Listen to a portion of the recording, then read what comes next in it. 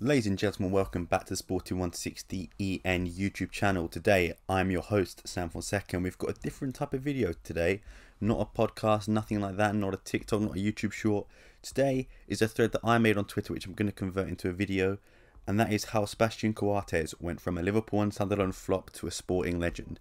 Now, if you did enjoy this video, or you think you'll enjoy the topic, please give a like and subscribe. We are so close to 1,000 subscribers and it will mean the world to all of us if we can hit there by the end of the season. So hopefully by May, June, we can get there. So without further ado, let's get into the video.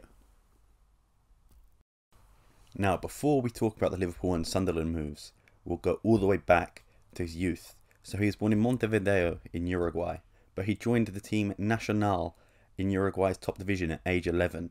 He worked his way up through the youth rankings and appearing at captain at every age level. In 2009, aged 18, he signed his professional contract and made his debut against a team called Bella Vista in Uruguay's top division. In that game, he was named man of the match, and since then started every single game for Nacional that was bar suspension or international duty. His rise attracted the interest of many clubs, including Liverpool. Before moving to Liverpool, however, he made his international debut against Chile in the 2011 Copa America, playing a full 90 minutes of a 1-1 draw. Coates went on to win the award for Best Young Player at the tournament, and his nation ended up winning the competition.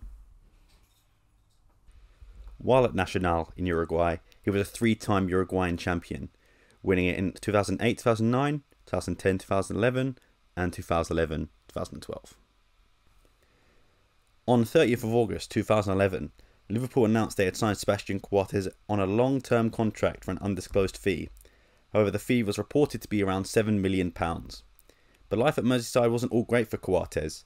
In his debut for Liverpool, he replaced the injured Daniel Agger in the 27th minute, and they lost 4-0 to Tottenham. However, it wasn't all doom and gloom that season, as Coates won his first trophy with Liverpool, winning the League Cup in 2012.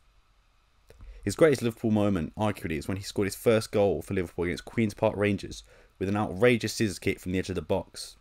Although a great fantastic goal, Sebastián Coates' Liverpool side lost 3-2.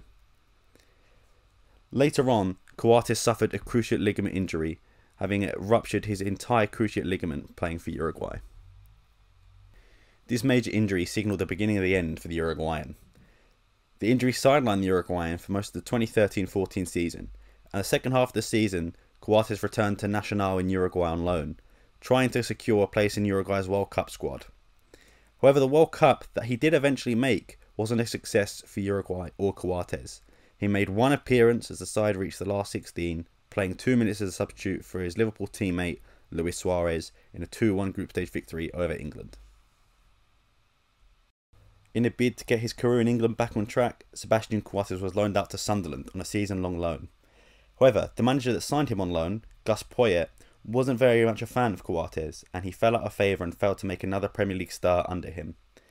However, when Gus Poyet was sacked and replaced by Dick Advocaat, Sebastián Coates played every minute of Sunderland's run that kept them 5 unbeaten, which kept them up instead of getting relegated from the Premier League that season. Sebastián Coates won over Dick Advocaat, and in 2015 Sunderland signed him on a permanent 4-year deal. The fee was undisclosed at the time, but it's said to be in the region of £2 million. However, Dick Advocaat was let go by the Sunderland owners due to bad performances and was replaced by Sam Allardyce, who ultimately loaned out Coates to Sporting. Sebastián Coates was signed on loan by Sporting president Bruno de Carvalho to play under Jorge Jesus. He joined in January of 2016 when Sporting were top of the table, but unfortunately Sporting bottled the title that year by 2 points, getting an impressive 86 points, but not impressive enough compared to Benfica's 88. Coates played 13 matches and impressed Jorge Jesus, and his loan was extended for the following season.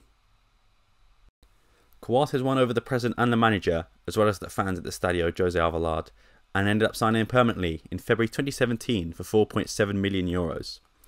The next 2 years, Coates did impress, but Sporting ended up finishing third in 2 consecutive seasons.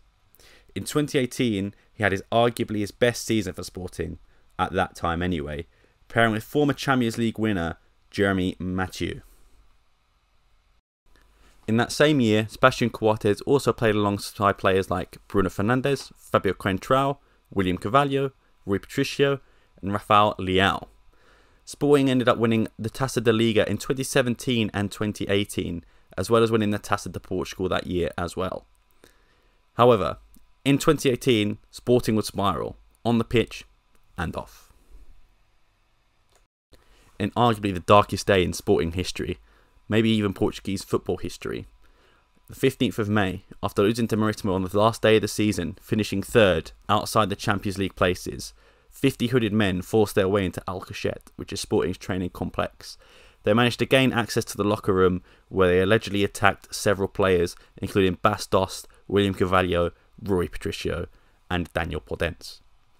A total of 9 players rescinded their contracts after the attack. Rui Patricio, Gelson Martins, Daniel Podence, William Carvalho, Rafael Leao, and Ruben Ribeiro. Bruno Fernandes, Bas Dost, and Rodrigo Battaglia also rescinded their contracts, but later rejoined after a substantial pay rise. Sebastián Coates showed more loyalty than players that had come through the youth academy, such as Rui Patricio and William Carvalho, even though they joined at ages 9 or 10, even possibly younger for some other players like Daniel Podence and Rafael Leao. Sebastián Coates won over the fans by staying Sporting without a pay rise or trying to force a move. Sporting rewarded his loyalty by making him vice-captain, but then was promoted to captain after Bruno left to Manchester United in the winter of 2020. Unfortunately, the next few years were tough for Coates, as Sporting finished 3rd and 4th.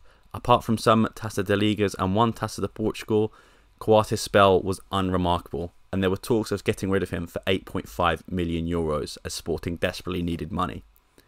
His worst moment came in 2019, where he went viral after giving away 3 penalties in the same game and getting sent off against Rio Ave, ultimately costing Sporting the game, where they lost 3-2.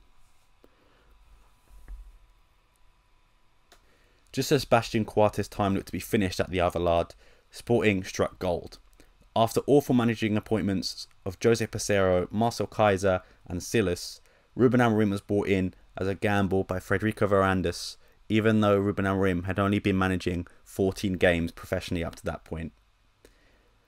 A career-ending injury to Jeremy Mathieu gave Coates complete control of the defence, with Amorim promoting youngsters Gonzalo Inacio, Eduardo Quaresma, also signing experienced veteran Zulhair Vidal. However, life under Amorim didn't get off to such a good start for Coates. He got sent off in Sporting's qualifying match to LASK in Austria, and they lost the game 4-1 as they crashed out of Europa League qualifying. But Amorim kept his trust in him, and it paid off. Sporting spent most of the season in first place, only conceding 20 goals all season in the league. The 2021 season is where Sebastián Coates became a legend. Sporting ended a 19-year league title drought and won the double, winning the league and the Taça da Liga known as the Allianz Cup, with Sebastián Coates as captain. Coates was notable for a number of reasons that season, including making 33 appearances, being a rock at the defence, earning the nickname El Patron, and scoring 1 less goal, 5 in total, than Darwin Núñez, who had 6. That was a notable season for Coates, who was often deployed as a second striker when Sporting failed to score goals. He truly was the El Patron of that season, and barring an incredible season from Pedro Gonçalves, I would say Sporting had their player of the season in Sebastián Coates.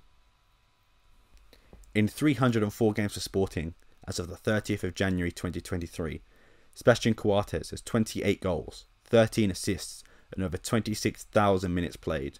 4 Taça de Ligas, 1 Taça de Portugal, 1 Super Taça, 1 Liga NOS Player of the Year 2020-2021.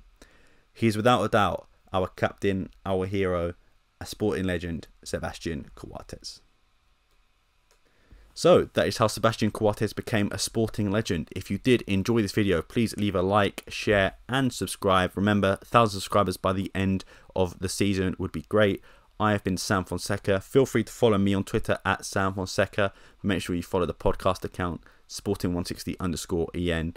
And let us know if you enjoy this type of content, and we'll be sure to find more and make more for you. Thanks. Peace.